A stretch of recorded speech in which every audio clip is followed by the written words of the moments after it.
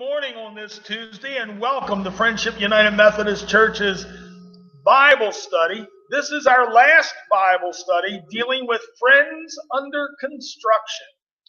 And so I'm glad that you're watching in whatever means you're using. I'm just glad that you're here supporting us here in this. I know we do it in the morning because that's when we have our help and we can do it. So I'm glad that you're here. Wow, lots going on over the weekend. Our president was in the hospital. Now he's home from the hospital. We have a lot of people that are dealing with so many different issues. The White House staff, a lot of them have the COVID-19. It just goes to show you that we need to be careful, especially now in this pandemic.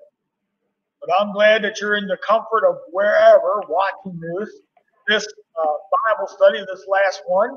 When we finish this Bible study, next week we begin another Bible study called Check Your Commitment.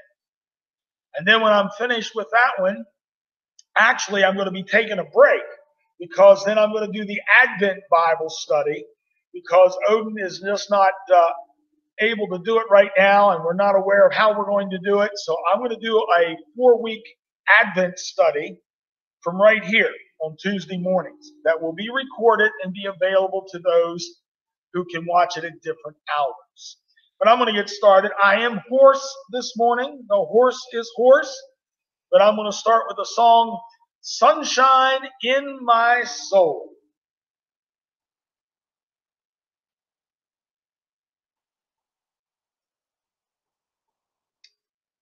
Here we go.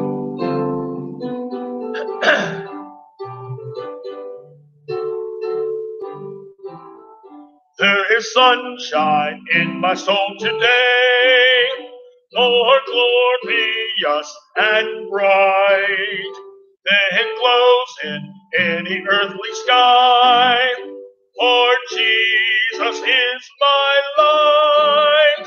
Oh, there's sunshine, blessed sunshine.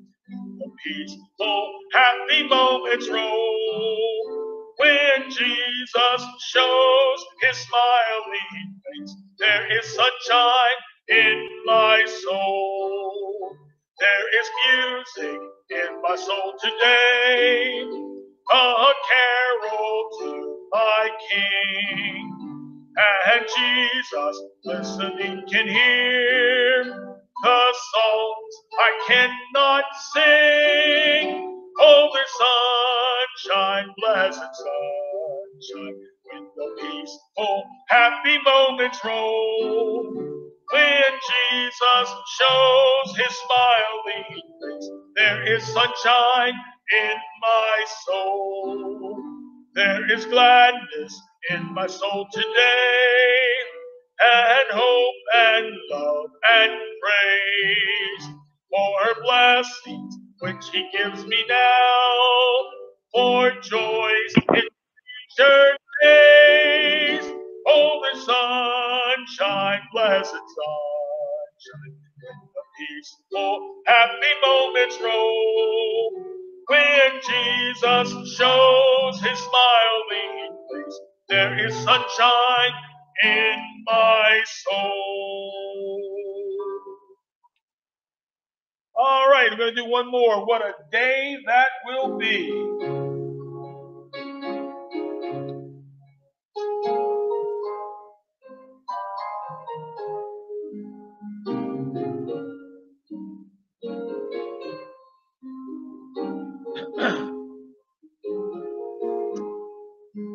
There is coming a day when no heartache shall come, no more clouds in the sky, no more tears to dim the eye. All is peace forevermore on that happy golden shore. What a day, glorious day that will be. What a day that will be when my Jesus I shall see, and I look upon his face, the one who saved me by his grace. When he takes me by the hand and leads me through the promised land, what a day, glorious day that will be.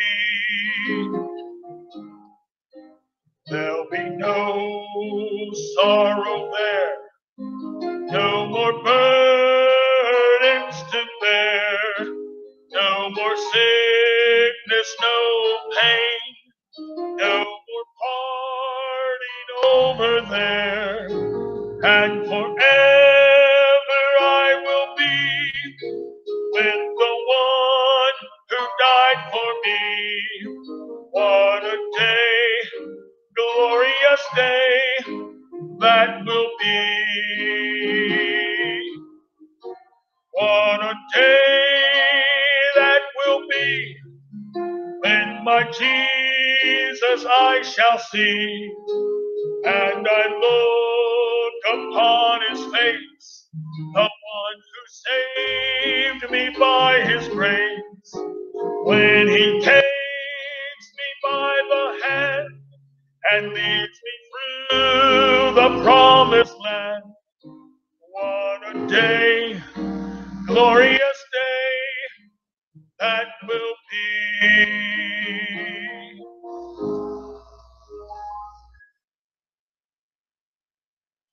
All right, when I am done, we'll sing 2 more songs.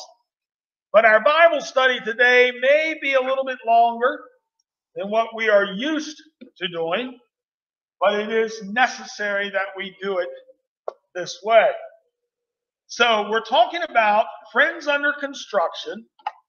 This is our last Bible study, and it's entitled, the last chapter of this study that I've written is entitled, What a Friend We Have in Jesus. As a matter of fact, I'll use that closing, that hymn as the closing hymn. But sometimes I used to get frustrated. I don't know about you, but I used to get frustrated about this Christian love talk. You know what I'm talking about? Maybe not. You know, phrases and statements that went like, oh, I love Jesus. Let me tell you about my friend Jesus. And how some would speak about their personal relationship with their Lord and Savior, making statements about how Jesus lives within their heart. Okay, but what does that mean? What does that mean, this living in one's heart? Now, you know, there's a popular hymn and there's many hymns, and I'm going to talk about it again. I'm going to sing it at the end, but it's What a Friend We Have in Jesus. And I asked myself when I was younger how someone that I cannot see, that I cannot touch, that I cannot dialogue with, talk with, be my friend. Well, the hymn makes the relationship sound more like an abject dependency than about friendship. It is a hymn about prayer and reality, not friendship. Now, we know that friends share. I've talked about that. Friends do things for each other. But when I think of my friends, I think of earthbound friends. And we don't communicate by prayer. When there was another hymn that used to bug me when I was younger and thinking about my calling to ministry. You remember, and you know it, you sing it, it's In the Garden. Now that hymn puzzled me. It expressed experiences that were completely foreign to me at one time. The chorus especially excluded me. I wondered then whether many people had really experienced the relationship that it talks about. Or was it an exclusive experience for the hyper spiritual, the emotionally supercharged? If so, back then I was eliminated on both counts. I admit. After all these years, I have become a pretty emotional person. Lord, I will cry at a Hallmark movie. But I'm not like some so-called holy rollers. I do not need to be that way. I don't need to roll on the carpet, scream hallelujah, and jump up and down to have a friendship with Jesus at this point in my life. And that fact now makes me more aware of how important my friendship is with Jesus. And it also leads me to sing with more enthusiasm than I ever have before. A little more hoarse, a little off key, but I still sing with a joyful heart. Now, what I'm trying to say to you is that the most important friendship that we will ever have is the friendship that we will have with our Lord and our Savior, Jesus Christ. He is a dear friend. He is a dear friend that I have, and so many have been learning to appreciate more and more with each passing day. Now, my friend Jesus keeps me from thinking more highly of myself than I ought. Now, some consider this statement to be the best benefit of having a friendship with Jesus Christ. A good friend is somebody who we've talked about, who tells you the most important fact about the nature of things. Well, in this case, Jesus Christ, as our good friend, tells us the most important fact about the nature of divinity. And that fact is that we are not the center of the universe. We are not the most important thing. We are not the creator of the world. Nor are we the one to have the final say in all the events of the world. Now, there are those who think that way, but they do not have that power. Here's what Jesus does for us. He introduces us to the true God so that we do not have to go on managing the universe all by ourselves or alone. My friend Jesus has convinced me over the years that God is competent to pilot the universe without my assistance. So I can relax, although for me that is hard to do, and allow God to be God. Jesus has done even more than that. He has revealed through his personality, through his ministry, what God is like. I like what I have learned about God from my friend Jesus. And I trust in God because of Jesus, my friend. Now, having Jesus as our best friend brings to us seasons of refreshment. Now, today, I got to be honest, I'm standing here and I'm on edge. I don't know what's going on. I'm stressed out a little bit. Yes, I got a good medical report, but there's still so much I need to be doing, so much I need to get done, so much I committed myself to that it stresses me out. But my friendship with my Lord and my Savior is sort of like a tonic. We talked about that.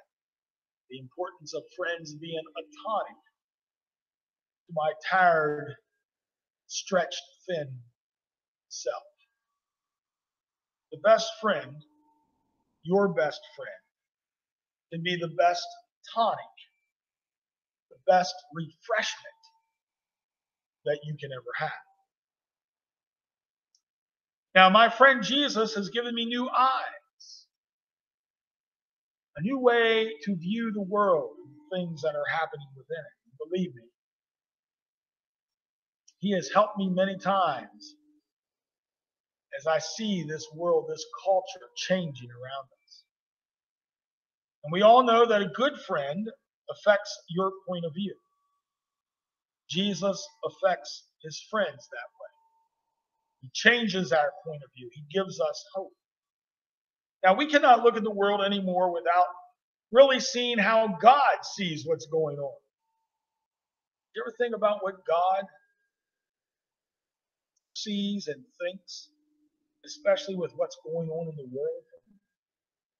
Racial injustice, pandemics, to discussions, to wars, to conflicts. You know, the old division of everything into sacred and secular. That's how we used to divide things. Sacred and secular, that day is gone. And so is the separation of the spiritual, the good, and the material, bad. It's all wrapped around each other. It's all together. You know the hymn, "This is my Father's world." Well, Jesus tells us that it is his Father's world, as well as everything that is in it belongs to God. And God has the final say. Now, if you can accept that,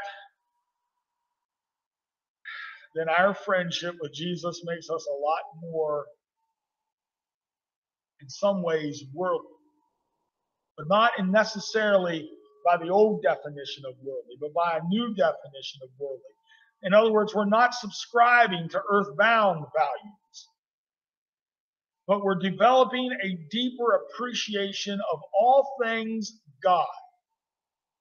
All things God. And we struggle and strive as we live in this world to see God in all things that are going on and happening around us.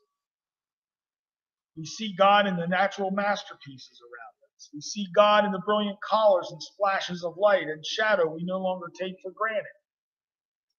I am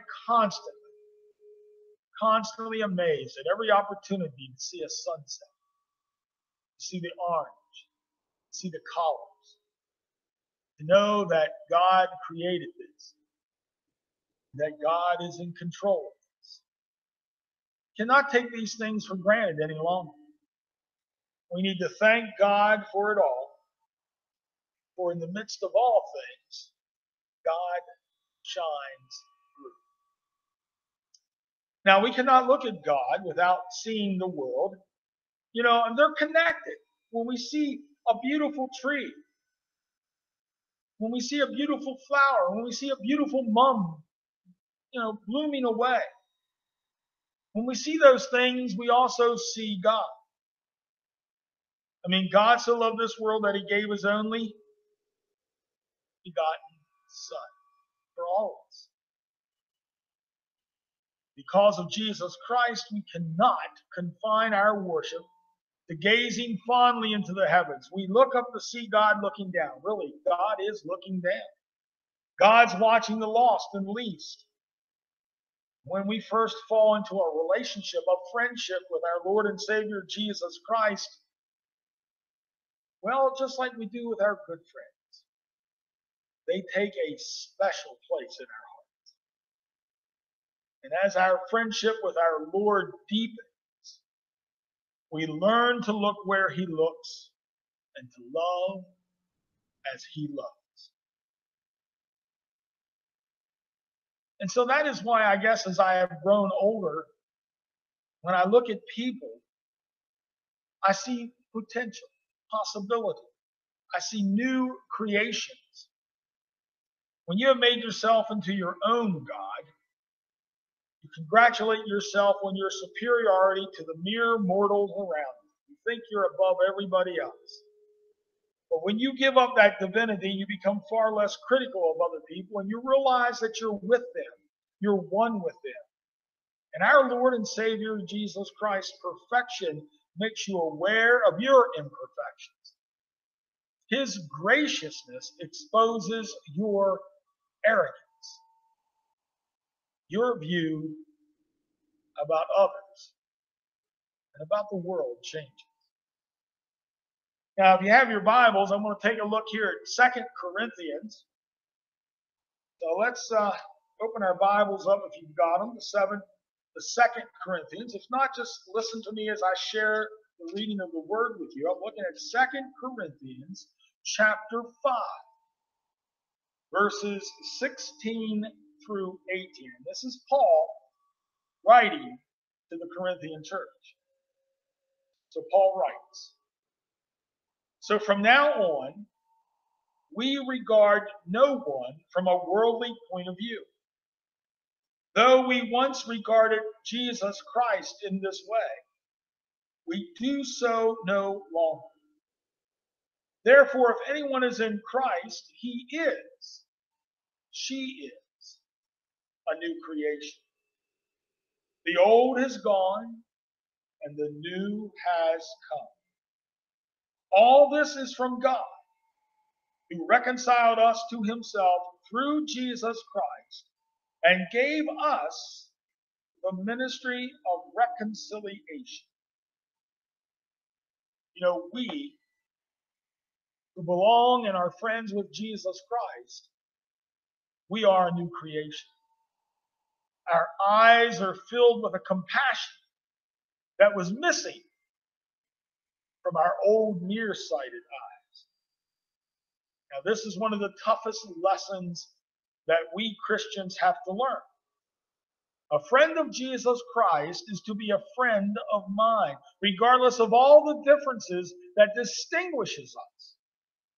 We are now, if we believe in Jesus Christ, if we are under the lordship of Jesus Christ, if we are friends with Jesus Christ, we are now all one with him, having been made a new person in him. Now, again, if you have your Bibles, I want to take a look at the book of Ephesians. I want to look at chapter 2. So let me get this to chapter 2, Ephesians chapter 2, and we're going to read verses 14 through 18. Again, this is Paul writing to the Ephesians.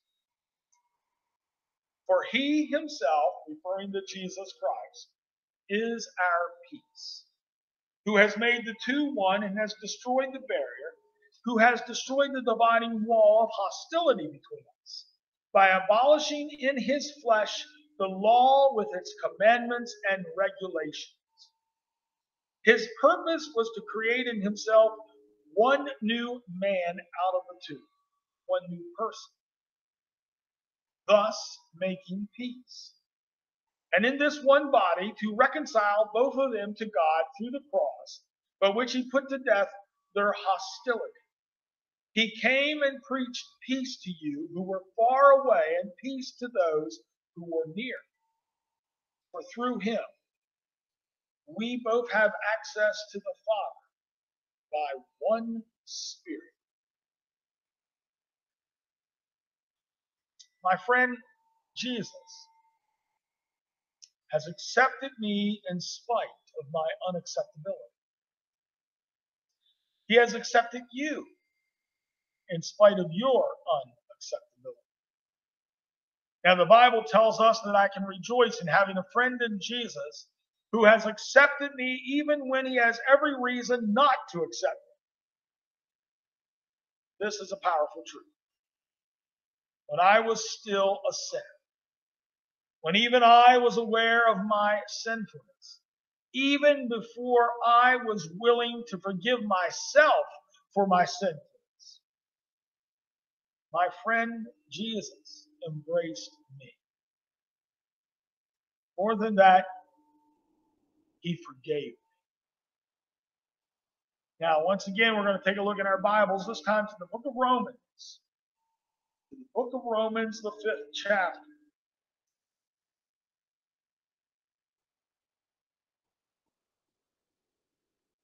We're looking at Romans chapter 5, verses 6 through 8. You see, at just the right time, when we were still powerless, Christ died for the ungodly. Very rarely will anyone die for a righteous person, though for a good person someone might possibly dare to die. But God demonstrates his own love for us in this, that while we were still sinners, Christ died for us. Now, you all know that we've talked about that good friends are honest with one another. Despite my sin, despite our sin, Jesus died for us. Jesus wanted to be friends with us anyway. He did this by taking our place on the cross to keep us from being lost for all eternity. He did this in order to have a relationship, a friendship with you and with me.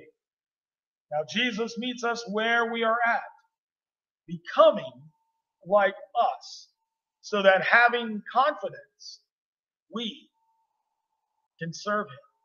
So that having confidence, Jesus can help us become more like him. And that is true friendship. Now, my friend Jesus gives me something to live for. Jesus, my friend, is allowing me to help him, to be a part of his work in this world, his ministry, if you will.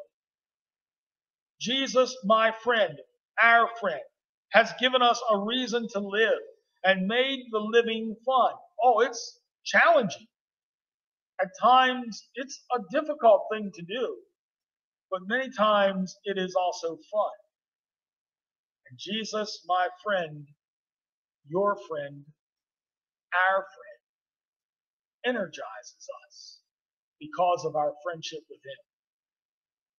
You see, I do not want to just exist with Jesus. I want to live with Jesus. That is how it should be. That's how it should be with all of his friends. Now, my friend Jesus also dwells in my, let's call it my consciousness, your consciousness. And that means he dwells in our conscience. Now, the benefit of having Jesus Christ as your friend is that he lives inside of you. It took me a while to figure all that out, especially when I was very young. Jesus is present in our living through the Holy Spirit.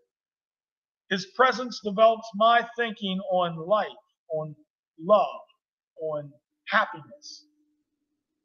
Love and compassion for others are very important. And so it develops my thinking. Jesus does, living in my heart for that purpose. His words become my words in many ways. His will is my will. And I am finally beginning to understand Paul's statement that he made to the Galatians. Now I'm going to take a look at that and share that with you. That's Galatians chapter 2. Let me go back here and get this out. Galatians chapter 2, it's just one verse.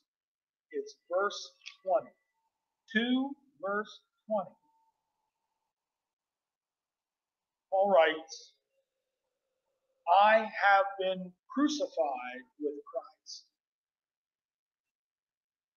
and I no longer live, but Christ lives in me.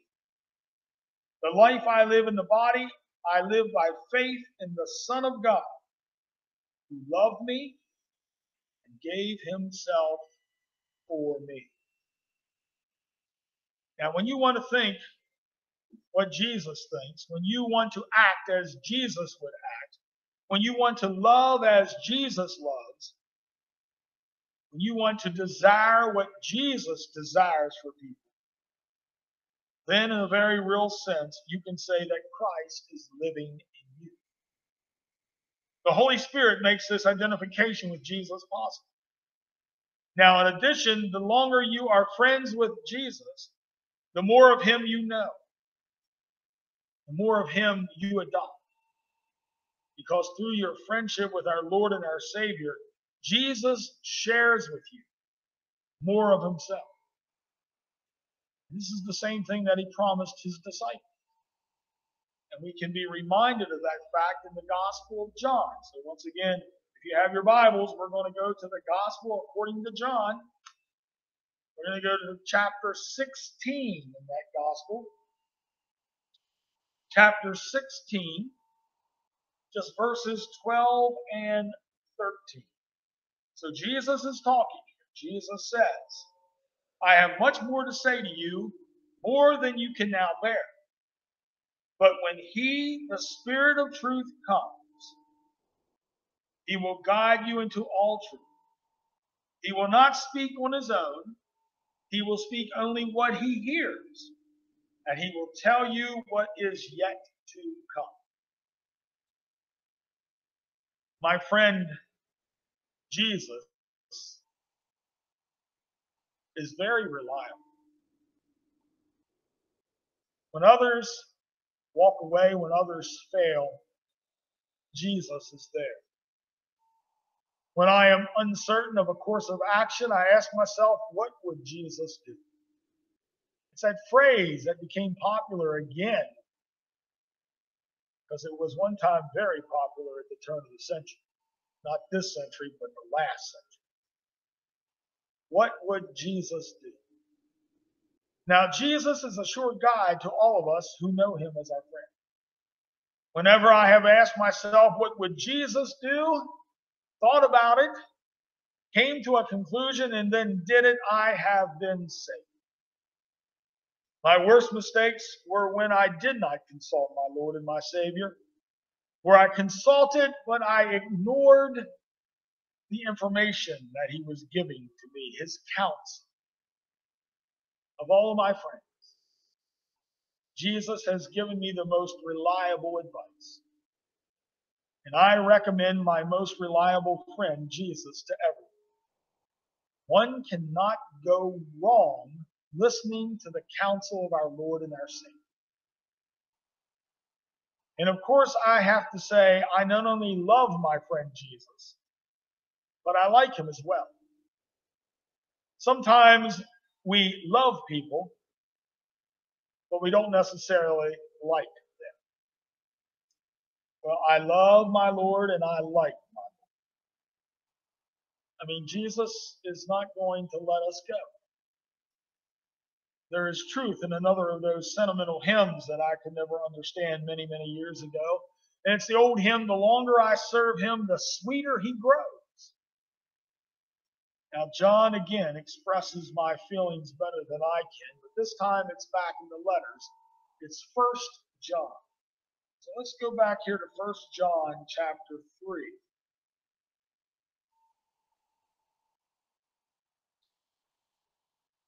Almost there. 1 John chapter 3, verses 16 through 20. And I'd like to share this with you from 1 John 3, 16 through 20. This is how we know what love is. Jesus Christ laid down his life for us, and we ought to lay down our lives for our brothers and sisters. If anyone has material possessions and sees his brother or sister in need, but has no pity on that one, how can the love of God be in that person? Dear children, let us not love with words or tongue, but with actions and in truth. This then is how we know that we belong to the truth, and how we set our hearts at rest in his presence whenever our hearts condemn us. For God is greater than our hearts, and he knows, God knows everything. It is wonderful to know that someone loves us with an unqualified love. Jesus gave himself to prove his love, and that's why I can trust him. He died for me.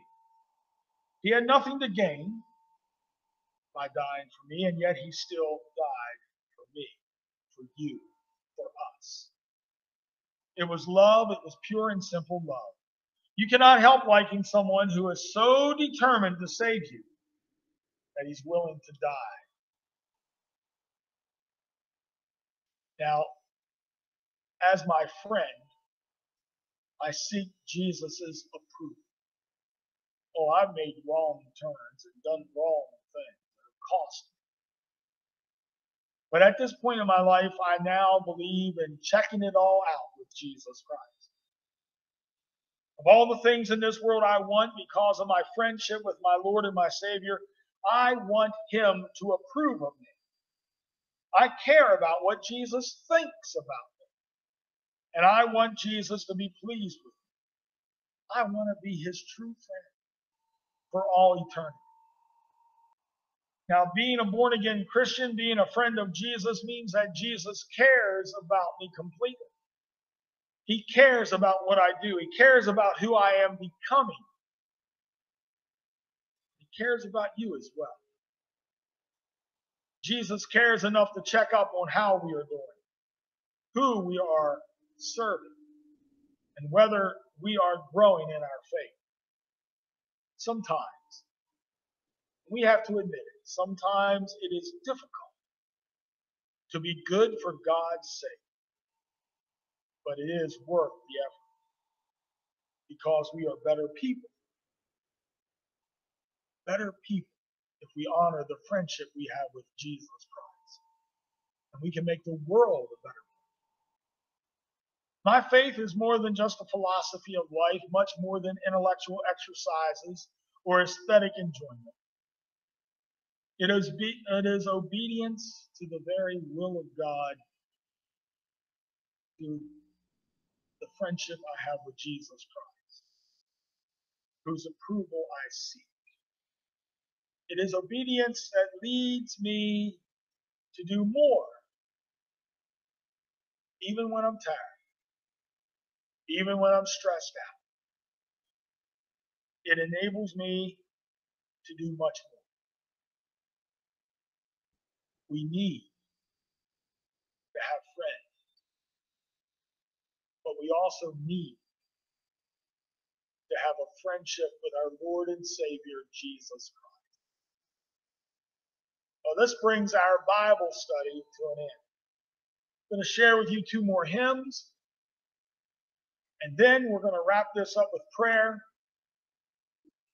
And then next week, we will start another study. So, let me change back over here, move my music things around. This is one reason why I asked for this table up here, and John and I lugged it in ourselves to get it here. And by the way, John is up in the booth today. He's taking care as much as he can so that you can have this information, this study shared with you. So I'm going to move this around, see what's going on here with this. And I'm going to shut up and I'm going to share with you what a friend we have in Jesus.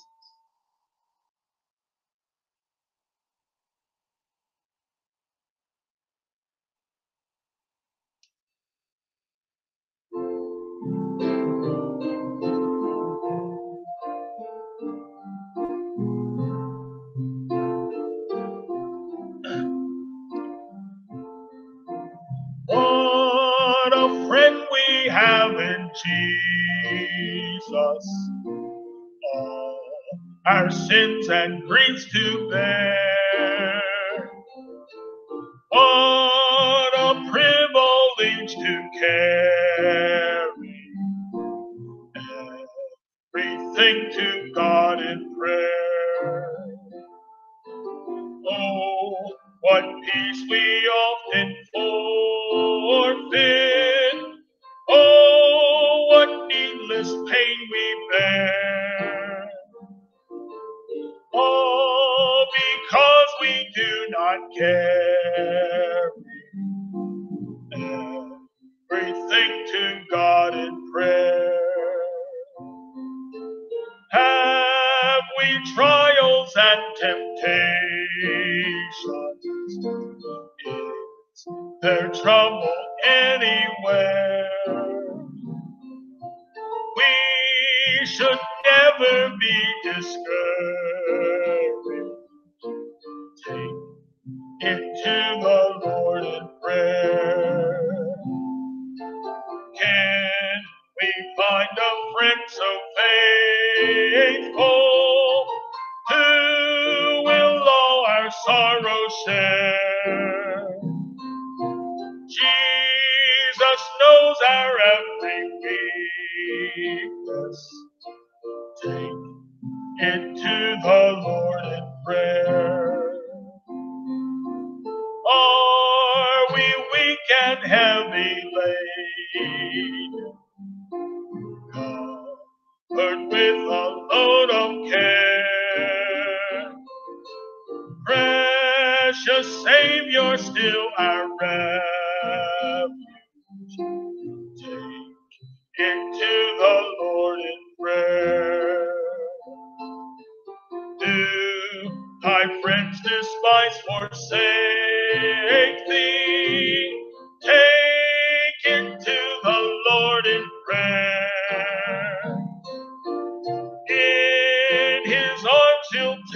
and shield thee. Thou wilt find us solace there. All right, I'm going to do Won't It Be Wonderful There? Won't it be wonderful there? Eternity with God Almighty. Here we go.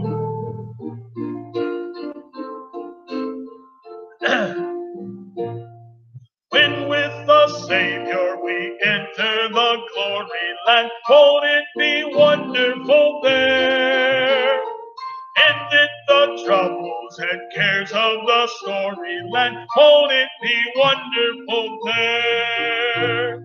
Won't it be wonderful there?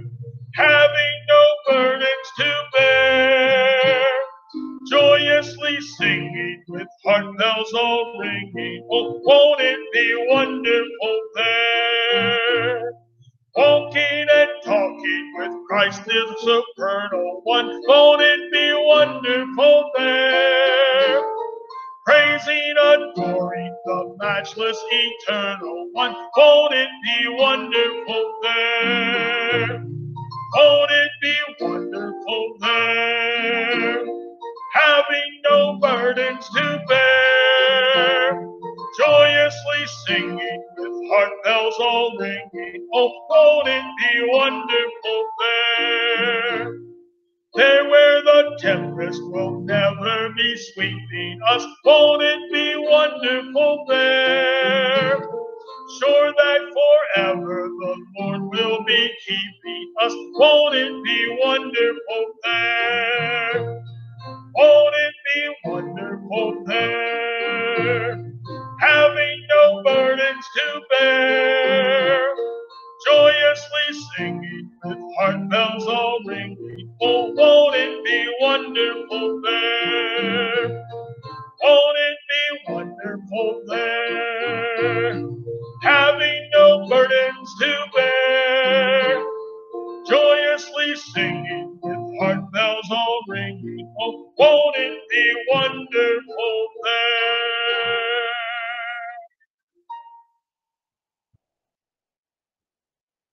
Just a reminder, tomorrow we do have our pick-me-up sing-along service. Thursday is our prayer meeting service. Both of those are at 10 o'clock. You can watch or you can dial in. And then we come back to Sunday worship again. Sunday at 9 and Sunday at 10:45. We'll have this Sunday and next Sunday talking about the Lord's Prayer. And then we're going to move into some other sermon series and get ready for Advent. But for now, my friends, stay safe, stay healthy, be prayer warriors for one another. Let us bow our heads in prayer. Our gracious and our loving God, I don't know everybody's pain. I don't know everyone's joy. But I do know that walking with Jesus brings us joy in the midst of the pain.